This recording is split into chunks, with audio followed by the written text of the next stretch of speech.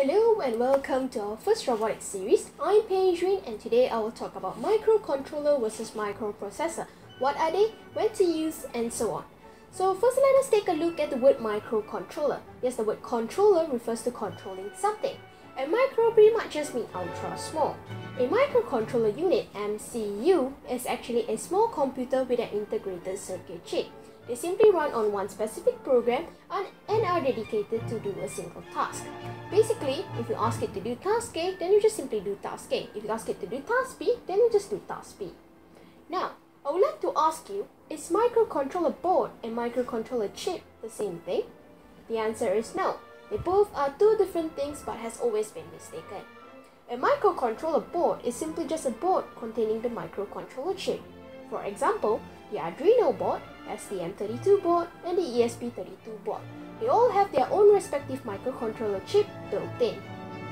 Now, let's see what a microprocessor is.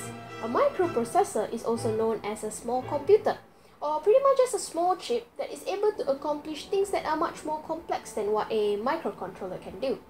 I like to think it as an upgraded version of the microcontroller. Normally, it's used to perform arithmetics, logic operations, or dealing with the need of processing large amount of raw data and medias. One of the most common microprocessor board is the Raspberry Pi, which is what we call a single board computer.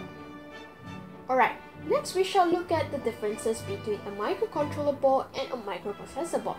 In this video, I'll be using Arduino and Raspberry Pi as the example. So in Arduino Uno, the built-in microcontroller chip is ATmega328P, while the microprocessor chip for Raspberry Pi 3 is the Broadcom BCM2837. Generally, an Arduino or a microcontroller board will have a stronger input-output pin capability. The I/O pins have better and quicker response compared to GPU I/O, general-purpose input-output pins in the Raspberry Pi board. While the Raspberry Pi or the microprocessor board is well known for their processing capability. It's able to process large amount of data or solve complex maths.